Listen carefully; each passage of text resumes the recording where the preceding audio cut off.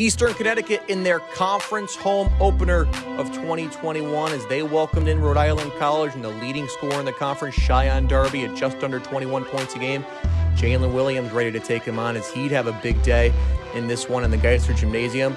But the story early on was Darby not able to find the bottom of the net in the first half. As you see him missing a three there, another step back jumper not able to go.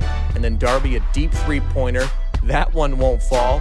And then things now working from outside. Darby trying to get in the paint, and that won't go. So Darby would finish 1 of 11 from the field and 0 of 6 from the three-point line in that first half of play. But now going into the second half, it turned into the Jalen Williams show here for Eastern Connecticut for a little while. Is off the steal there in transition, flicks that home with the right hand.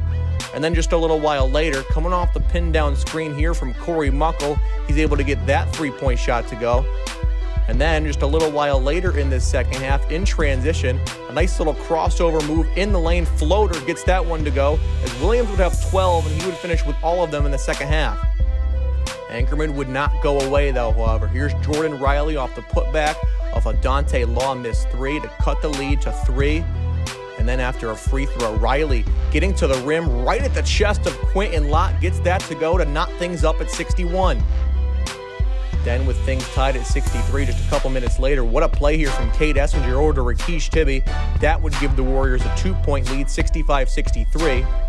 Then perhaps the biggest play of this game for Eastern Connecticut, leading by 1 here, but now make it 4 as Jalen Williams hits a big 3 there for Eastern Connecticut with just about a minute 20 seconds to play. The Anchorman would not back down as here's Darby. Finally figured out things a little bit in the second half, gets that one to go. Anchorman would have to foul, though, as Muckle hits both free throws.